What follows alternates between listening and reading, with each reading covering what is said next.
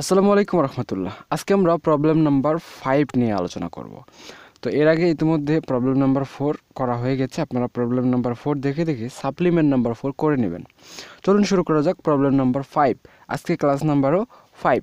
তো এখানে প্রশ্নটাতে বলছে এ random sample 234 student of 450 student in Dhaka university and 171 student from 380 student in Rajshahi University gave their opinion against smoking.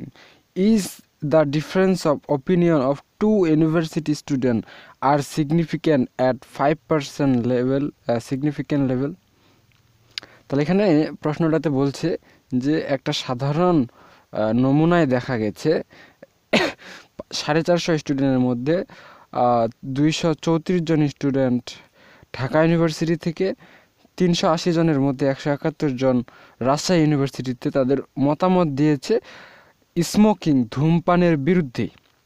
এই হচ্ছে আমাদের total report. প্রশ্ন করছে কি is the different of opinion of two university student R significant at 5% significance level, মানে এদের মধ্যে কোনো মানে চোখে পড়ার মতো কোনো বৈসাদৃশ্য আছে কি না এটা আমাদের টেস্ট করে দেখতে হবে।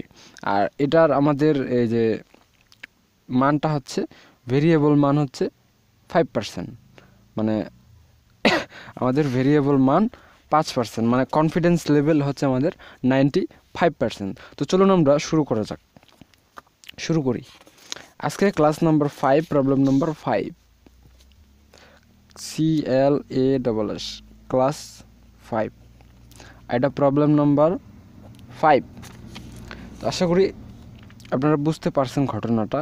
কিছু স্টুডেন্টের মধ্যে কিছু স্টুডেন্ট স্মোকিংয়ের বিরুদ্ধে মতামত দিয়েছে এবং তাদের মতামতটার মধ্যে কোনো মানে দৃশ্যমান বা বড় ধরনের কোনো বৈসাদৃশ্য রয়েছে কিনা সেটা আমরা কি করব, প্রমাণ করব বা দেখাবো, কমেন্ট করব বা ডিসিশন নেব। তো এর জন্য প্রথমে কি করতে হবে, এই হাইপোথেসিসের অঙ্কে প্রথমে আমাদের হেয়ার করতে হবে, কারণ হেয়ার দেখে আমরা বুঝতে পারবো অঙ্কের মধ্যে কি আছে, কি বের করতে হবে। তাহলে অঙ্কটা পড়ি। এ random sample 234 student of 450 student, মানে একটা সাধারণ জরিপে দেখা গেছে যে তাহলে স্টুডেন্ট সংখ্যা কত, স্টুডেন্ট সংখ্যা 450 জন। আর কি করছে, স্যাম্পল নিছে কত জনের, স্যাম্পলটা এক্স এর মান, এটা কিন্তু এক্স বার না, একটু খেয়াল করেন 234 জনের। এখানে যদি মিন বলতো, এখানে যদি র্যান্ডম স্যাম্পল মিন বলতো তাহলে এক্স বার হইতো, কিন্তু যদি এখানে র্যান্ডম স্যাম্পল বলছে, মিন কথাটি উল্লেখ নেই, তার মানে এটা এক্স বার হবে না। আর যেহেতু আমাদের এখানে দুইটা ইউনিভার্সিটি থেকে মতামত নেওয়া হয়েছে তাহলে এখানে N1 এখানে X1, ঠিক আছে। তারপরে পরের ইউনিভার্সিটিটা তাহলে আমরা N2 X2 লিখব। সো তাহলে এখানে স্টুডেন্ট কয়জন আছে, মোট নাম্বার অফ স্টুডেন্ট হচ্ছে 380, তার মানে N 380।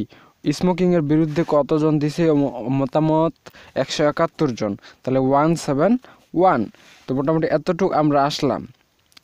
তো যখন আমাদের এক্স বার থাকবে না, এক্স বার থাকলে তো আমরা এখানে স্ট্যান্ডার্ড ডেভিয়েশন হিসেবে আমরা সূত্রটা বসাইতাম।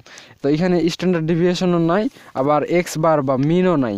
সো যখন মিন আর এক্স বার থাকবে না, স্পেশালি এক্স বার থাকবে না, তখন আমরা কি করব, কোন সূত্র বসাবো সেটা তো আমরা দেখবই। তার আগে আমরা দেখে নিই যে দুইটা এন যোগ করলে 30-এর বেশি হয় কিনা। তো একটাই 450, এটা আবার 380, তার মানে অটোমেটিকলি বোঝা যাচ্ছে যে এটা 30-এর বেশি আছে। এখন যদি 30-এর বেশি থাকে তাহলে আমরা কি টেস্ট করব, জেড টেস্ট করব। এখন জেড টেস্টের সূত্র তো আমরা জানি, কিন্তু ওই সূত্রে আমাদের স্ট্যান্ডার্ড ডেভিয়েশন এবং মিনের প্রয়োজন ছিল, কিন্তু এই ইনফরমেশনে আমাদের কোনো স্ট্যান্ডার্ড ডেভিয়েশন নাই, কোনো মিনও নাই। তাহলে আমরা কেমনে কি করব, তাহলে আমরা সূত্রটা চেঞ্জ করে দেব, তাহলে সূত্রটা কি হবে, P1 minus P2 divided by root over P into 1 minus P into 1 by N1 plus 1 by N2। এই হচ্ছে আমাদের সূত্র। তো সূত্রটা তো মুখস্থ করতে হবে, কারণ এখানে বুঝাবুঝির কিছুই নাই, সূত্রটা আপনারা মুখস্থ করবেন। এখন এখানে তো কোথাও পি নাই, তাহলে কেমনে কি আর P1 কি কোথায় পাবো, P2 কোথায় পাবো, এটা তো একটা চিন্তার বিষয়, তাই না? তাহলে আমরা জিনিসগুলো বের করে নিই। তাহলে এখানে মোট ইনফরমেশন কয়টা লাগবে, P1 লাগবে, P2 লাগবে, P লাগবে, আবার এই দুইটা আছে এখানে N1 N2 আছে। তাহলে এখানে P1 P2 আর P লাগবে, তিনটা ইনফরমেশন লাগবে। তাহলে প্রথমে আমরা P1টা বের করি, এটা সিরিয়াল, প্রথমে P1টা বের করবেন। P1 কেমনে বের করতে হয়, x1 থেকে n1, x1কে n1 দিয়ে ভাগ দিতে হয়, তাহলে আমরা P1 পাবো। এখন x1 কত আছে 234, আর n1 কত আছে 450, তাহলে আমরা এখানে পাবো কত 0.52। আবার এখন P2টা বের করি। সো P2 কেমনে বের করতে হয়, এটা তো আগেরটার মতোই, x2কে n2 দিয়ে ভাগ দিতে হয়। তাহলে x2 কত আছে, x2 আছে 171, n2 আছে 380, ভাগ করলে 0.45। এখন আমরা এখন P আর P12 এগুলো কিন্তু আলাদা আলাদা, এগুলো আলাদা আলাদা, আপনারা একটু খেয়াল করবেন। তাহলে এখানে x1 P1 যোগ, এটা আর কি গড়ের সূত্র, x2 P2, এখানে n1 প্লাস n2, শুধু এখানে এক্স বারের জায়গায়, এখানে এক্স বারের জায়গায় শুধু P আসছে, এর তফাৎ এতটুকুই। এখানে এক্স বার সমান কিন্তু আমরা এই সূত্র দিতাম, আর P সমান আমরা ওই সেম সূত্র দিচ্ছি, মানে এখানে শুধু প্রথমকার সিম্বলটা চেঞ্জ হয়ে গেছে। এখন x1-এর মান হচ্ছে 234 ইন্টু পির মান কত, P1-এর মান 0.52 প্লাস x2-র মান কত, x2-র মান 171 ইন্টু P2-র মান কত 0.45। তা নিচে আছে n1 হচ্ছে 450 যোগ n2 হচ্ছে 380। তো এটা আমি ক্যালকুলেশন করে রেখেছি, আপনারা ক্যালকুলেশন করে নিন, যোগ বিয়োগ গুণ ভাগ তো এটা পারবেন আশা করা যায়। তো আমাদের ক্যালকুলেশন শেষ, তো মানগুলো তো আমরা সব পেয়ে গেলাম। তাহলে P1 আমরা কত পাইছি, P1 0.52, P2 কত পাইছি 0.45, তারপর এখানে P, এখন পির মান 0.49, এরপরে ব্র্যাকেট আছে 1 মাইনাস আবার পির মান 0.49 ইন্টুরে কি 1/n1, n1-এর মান কত 450, n1-এর মান 450 প্লাস 1/n2-র মান 380।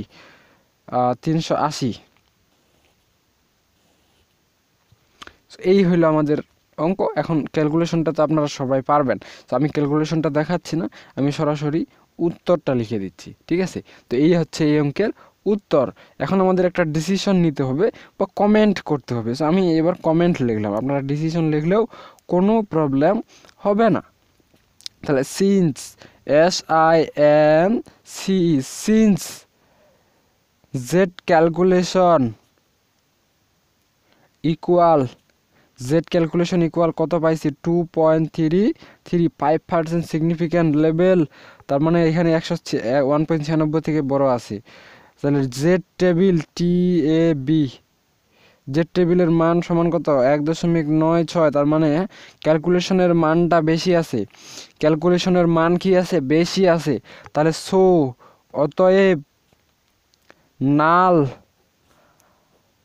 HYPOTHESIS hypothesis is rejected, REJECTED rejected. যেহেতু এই মানটা ক্যালকুলেশনের মানটা বেশি, ক্যালকুলেশনের মান জেড টেস্টের মান যদি বেশি হয়, কতর থেকে বেশি 5%-এর থেকে বেশি।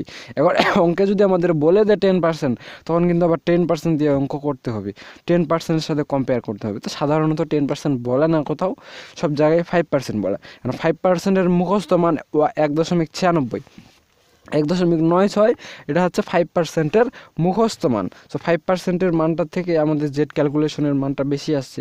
আর এটা হচ্ছে টেবিলের মান, জেড টেস্ট টেবিল একটা আছে। সো টেবিলের ইয়াটা আমি ফেসবুক গ্রুপে বা হোয়াটসঅ্যাপে আপনাদের দিয়ে দেবো, কোনো প্রবলেম হবে না। তো এই হলো আমাদের হিসাব।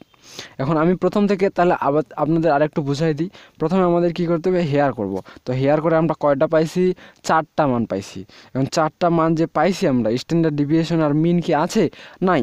এখন যখনই আমাদের স্ট্যান্ডার্ড ডিভিয়েশন আর মিন থাকবে না, তখন তো ওই সূত্র দিলে আমরা কি অঙ্ক আগাইতে পারবো না। তখন আমরা কি করব, সূত্রটা চেঞ্জ করে দেবো। সূত্রটা হচ্ছে P1 minus P2 divided by √over P into 1 minus P into 1/n1 plus 1/n2। এটা একদম ইজি, সহজ অঙ্ক, সহজ সূত্র, আপনারা দেখলে বুঝতে পারবেন।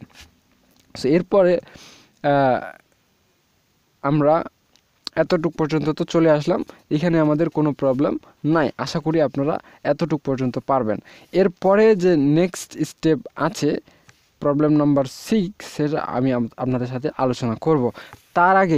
তার আগে আপনাদের কি করতে হবে, supplement number 5 according to problem number 5।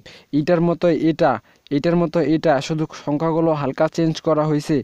আপনারা দেখে করে ফেলবেন, করে আমাকে হোয়াটসঅ্যাপে টেক্সট করে দিবেন। তো আমন্ত্রণ জানাচ্ছি পরবর্তী ভিডিও দেখার। ততক্ষণ পর্যন্ত সকলে সুস্থ থাকুন, ভালো থাকুন আর আমাদের সাথে থাকুন। ধন্যবাদ।